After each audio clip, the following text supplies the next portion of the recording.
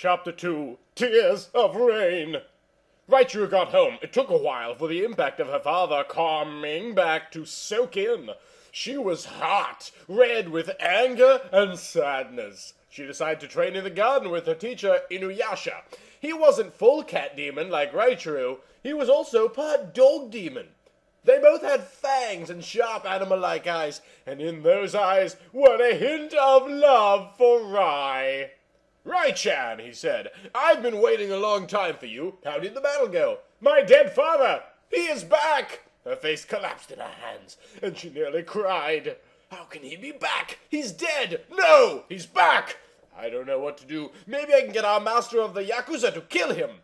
She had a tear roll down the side of her sad cheeks.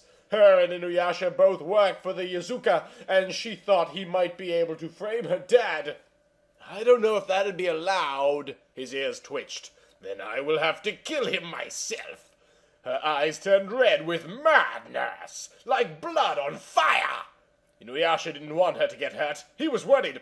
He couldn't tell her, though, because he didn't want her to know his feelings for him. "Please," he said, "don't go. He'll kill you." She looked at him bravely. "I'll be fine." That night she went home. Denmark was sitting on the couch next to the fire. He was reading a book very intensely. "I see you're home, Raikon." "Yeah, I'm home, Dennikon," she sighed. "I saw you talking to Inuyasha. I think you should get a different tutor, like Kagome or Germany. They're both so good with wars and fighting." "Why? Are you jealous?" "You don't have to be, I swear. I'd never cheat on you. I love you."